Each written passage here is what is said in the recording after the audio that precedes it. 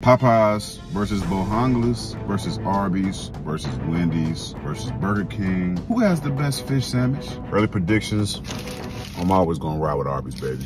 All day, every day. First, we're gonna try the crispy panko fish sandwich from Wendy's. All right, Wendy's, I hear you. We got lettuce, American cheese, pickles, dill tartar sauce, a soft bun, and a panko crusted fish. So when you bite into this, you can tell it's panko for sure. It's extremely, extremely crunchy. I wouldn't be surprised if this fish done punched some mouse back in the day, because this thing is crunchy. The tartar sauce, it's okay. It does have a mild, sweet dill flavor. The only thing about this fish sandwich is it don't taste like fish. And on that note, we're moving on to the next. This next one is the Bojangler from Bojangles.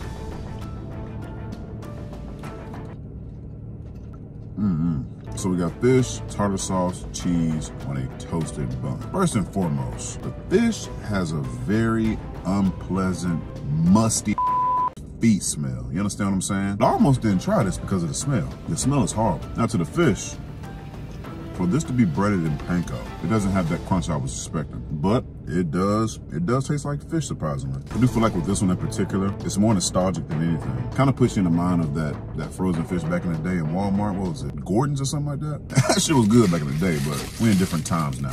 Side. This next fish is the fish sandwich from Burger King, y'all. I mean, this is okay. It ain't bad. This is also panko crusted with tartar sauce, pickles, lettuce on a brioche bun. One thing about Burger King, they're gonna give you some lettuce and sauce. Burger King, in my opinion, has been on the mid-climb for quite some time. I will say this fish sandwich, it ain't bad. It is a little salty, yes, but the tartar sauce does kind of help balance things out. Also with the fish, it's not really crispy or crunchy.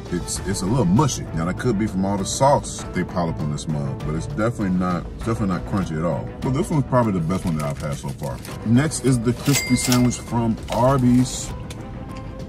Okay. All right.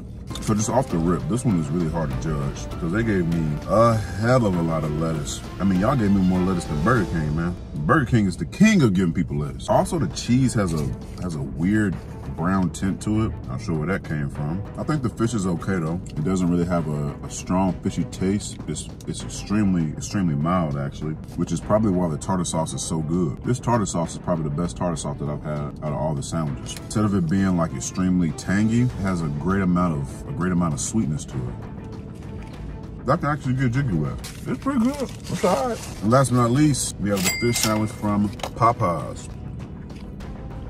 So we got the breaded fish, the brioche bun, pickles, and tartar sauce. This is the first sandwich that I had today that ain't got cheese on it, and I can appreciate it. This sandwich is very reminiscent of the chicken sandwich they sell. You know how the breading has that distinctive smell? That's what this smells like. But the difference with this one is it's a little spicy. And just to keep it 100 with you, this really don't taste like fish either.